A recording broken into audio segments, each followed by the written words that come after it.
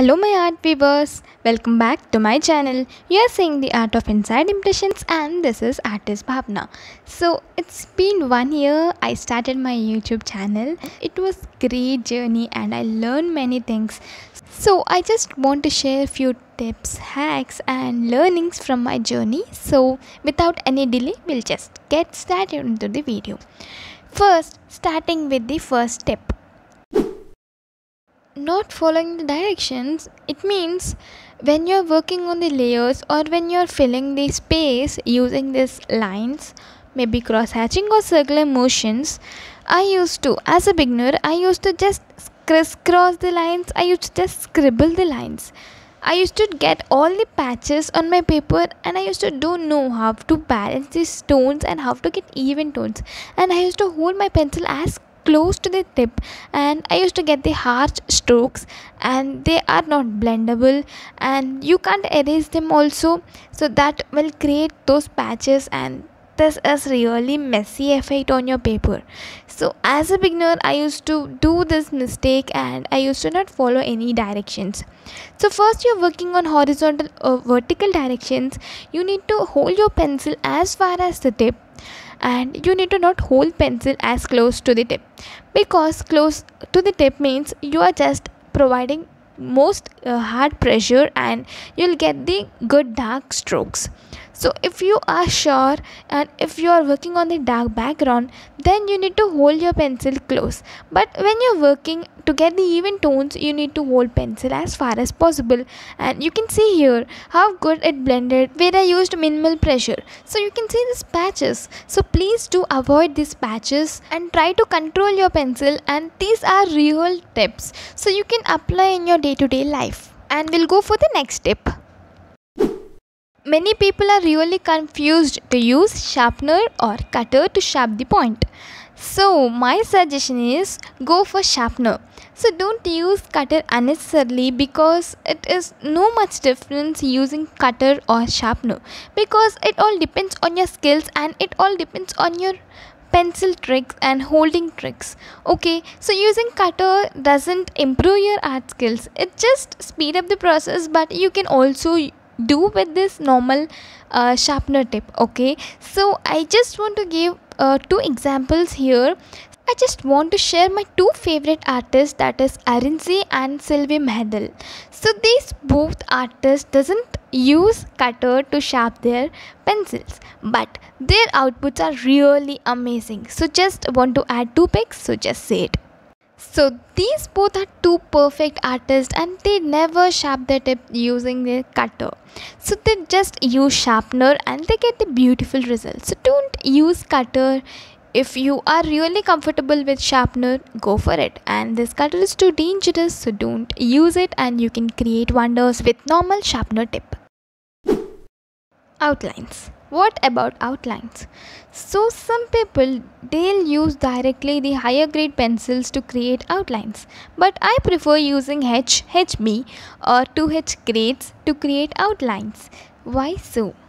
Because outline should be light, and when you create light areas and dark areas, you can blend them easily, and in the final output the outline should not be visible. So some people prefer the higher grades like 10B, 6B, 2B, 5B, 4B, so on.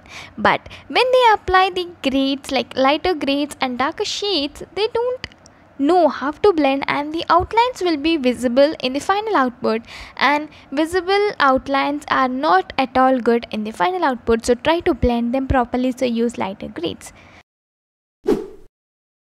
What about measurements? I use Grid Maker app for artists, and I use divider to measure the areas where I need to draw. So if you just calculate the areas and if you just directly draw areas using the fingers, so the results will be really different and you can't get the accurate measurement. So each and every artist will try to invest the most time in their outlines to get the best results. So same as that, you should always invest more to build the pillars than to build the layers. So that means according to the artist, you need to Concentrate on perfect outlines using this divider and grid lines for artist app. So this grid lines will really help you to get the perfect directions and perfect measurement to go and proceed with the next layers and the process. So you can use scale, you can use gridline app, you can use divider to get the accurate measurements. Okay, so this is a perfect technique to get accurate measurements.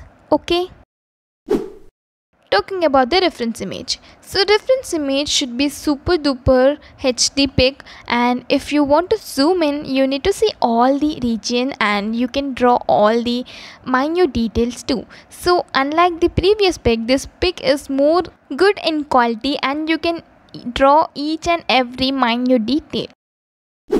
The next question is from where you need to choose. Yes, the Pinterest is the best source to choose the reference image, and you'll get the super HD and good pics, and you can also search according to your favorite choice. So this is how you will search, and it is super easy to use. So once you use it, you'll get, and you can save each and every pic.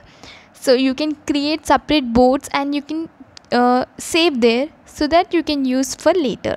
So this is how, and you can download the pics and you can also get the super quality pics. So let us download this and let us see the next trick. So there will be really great confusion to identify shadows and highlights, but to clear that you need to do this. So we have this inbuilt editing tools and we'll use it. We are just increasing the contrast and we are just increasing the exposure so that the light tones and the shadows will come up and you can easily identify them. You can see, right, the dark tones are really dark and light tones became really light. So this is a technique I'll use to identify the light and dark tones, and this is really super easy, cool, and I just found myself this very interesting, so that's why I'm just sharing it with. So you can see this is normal pic, so this is our edited pic, and you can see the lightest region more lighter and the darkest region more darker. So do try this trick and just share your feedback with me. Coming to our appropriate tools, so this is just an example, and we have pencil eraser, Tombow Mono 0 eraser and our battery eraser. So these two tools are recommended for beginners, that is Tombow Mono 0 eraser and the pencil eraser. But coming to our battery eraser, I don't suggest for the beginners and I don't suggest for the minimal arts, because those shakes and those jerks, you can't bear them. So manually you can use pencil eraser and the Tombow Mono 0 eraser, but when coming back to our electric or battery eraser, it is really tough to use. I mean, you can't use on the minimal arts and you need to work on the large areas when you want to use this battery operated eraser.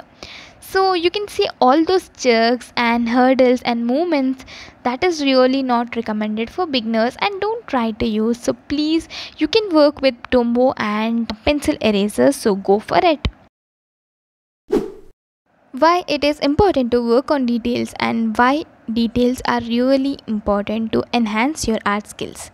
So this is previous artwork from 2019 and you can see there is no much details on this artwork and there is no highlights, and you can see the skin texture above the lip, and those are really little strokes, and those strokes are really done with pencil and this is normal strokes, and I didn't spend much time on doing those. But when we see this recent artwork, you can see minimal texture, minimal things and all. The skin texture, I spent really much time on it, and this is done within 1 to 1.5 hours, I guess, if I'm not wrong. But I invested 16 plus hours on the recent artwork and the details are super good, and this is known as enhancement process. So try to work on details. Practice daily. Let it be shapes or let it be minimal arts or let it be anything. So just invest some time in practicing your art skills. So you can see how I use A5 size book for just practice work, and if I don't have time, I just use like 2 to 3 hours on it and you'll get the amazing results. So if you don't have 2 to 3 hours time, try doing this milk and mocha. You can see this milk and mocha. So I just draw something or other, but I just touch my pencil for 1 hour daily. So this is an amazing thing you need to do. You need to invest in practice work. If you are seeing my channel for the first time, you can enjoy beginners tutorial, milk and mocha tutorial. So all those are for just practice work. You can directly invest in them. You can also invest in shading techniques, circular motions, cross hatching daily, so to get the even tones. After doing this art, I really enjoyed my enhancement because this is done on A5, but the details are really too strong and you can see how minimal art it is. So this is just tiny art I have invested, but I invested more than 8 hours on this, but the results are super amazing. So you need to try to invest in these type of art. So I invested many hours on this small artwork, but the results are super duper amazing, and after that I could definitely see much improvement in my recent works. So try investing in that. I used to really don't know how to use masking tape, and I used to have this broad one, but if you want to cut it, you can use cutter and you can directly use on the tape and you can cut here, so that it will cut 2 to 3 layers directly and you can use it for next time also. So this is how it will look, and we'll just use this. And I used to don't know how to get the perfect masking look, but after several researches and after many suggested me how to use it, I'm just sharing it. So this is how you can't pick it up easily. You need to pull it so hardly and that may damage your paper. So to avoid that, I'll just use it on a cloth. So here I'm showing on my hand. I'll just use it on the cloth so that excess gum or extra gum will be removed. So this is my cloth I'm using on it. So you can use any cloth which you really like. So you'll just put it on it and you'll just remove. So repeat this process for 2 to 3 times or 3 to 4 times. Whenever you're satisfied and whenever you think this gum is enough for my masking tape, you can just go for it and you'll stick on the paper and with the minimal gum, and you can easily remove on it. And if you want to stick it for 2 to 3 days, try to remove more gum and just stick with the less gum so that you can remove easily. If you are seeing my channel for the first time, please do like, share and subscribe to my channel. Don't forget to tap the bell icon, and thanks for watching.